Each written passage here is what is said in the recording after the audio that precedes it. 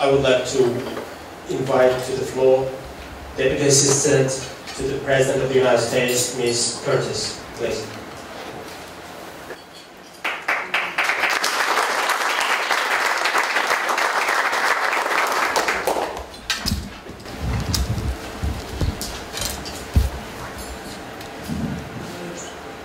Foreign Minister Kamilov, Ambassador Bahabov, ladies and gentlemen, it's certainly an honor and a pleasure to be here this evening, and also grateful for the attendance of our Congressman Kelly, and grateful for his involvement in the US-Uzbekistan relationship. It's a critical role, and we're grateful to have the support of Congress for this important relationship. And I'm also grateful to be here speaking this evening about the deepening relationship between the United States and Uzbekistan. In the last 2.5 years, Uzbekistan has shown itself to be a force for change in a region which is re-emerging as a true crossroads of trade and transit. Of course, we formally committed to growing this bilateral relationship during President Mirziyoyev's visit to Washington, D.C. in May 2018. Much has happened since then, and we intend to keep building from that historic event. During that visit, President Trump thanked President Mirziyoyev for his leadership in opening up Uzbekistan to the world and ushering in a new era of reform and change.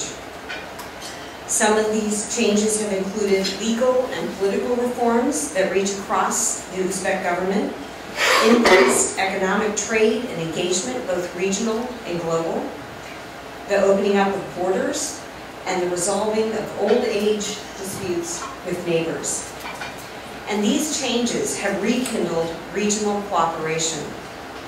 As an example, as the Foreign Minister indicated, this fall, Tashkent will host the second ever C5 summit.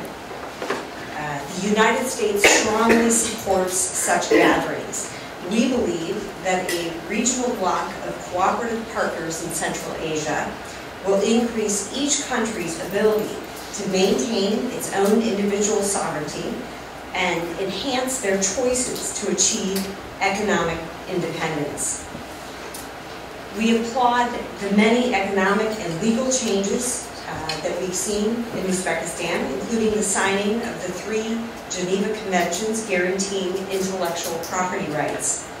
This will help make Uzbekistan's economy more competitive and attractive for international business and investment. And these are the kinds of steps that will bring more business delegations to your country, like that which traveled to Uzbekistan last month.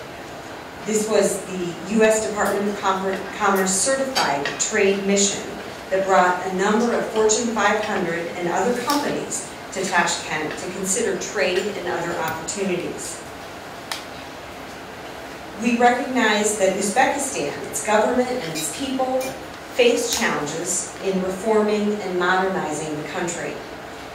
And we also recognize that the daily work of implementing President Mirziyoyev's reform vision falls on you, Minister Kamilov, the other Uzbek ministers and officials here tonight, and of course Ambassador Bahabov and his wonderful staff. But you should know that the United States is here to assist and support your efforts in any way that we can.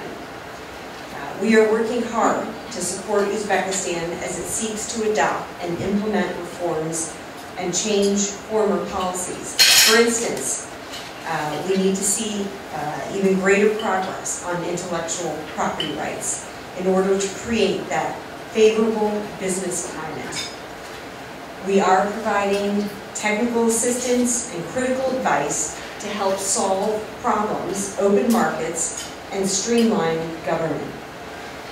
We also hope to work with Uzbekistan on combating the challenges of forced labor, noting the progress that we have seen over the past year.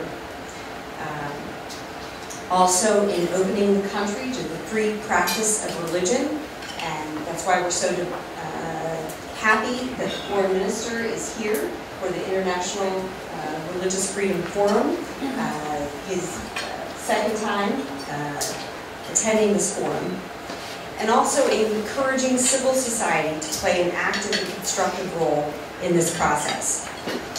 So we're happy to assist Uzbekistan as its people strive to engage and work in accordance with global standards. And as I mentioned, Uzbekistan is working diligently to improve relations with its neighbors, to resolve old disputes, and find historic areas of cooperation. President Mirziyoyev has also committed to work with the United States to finally bring peace and stability to war-torn Afghanistan.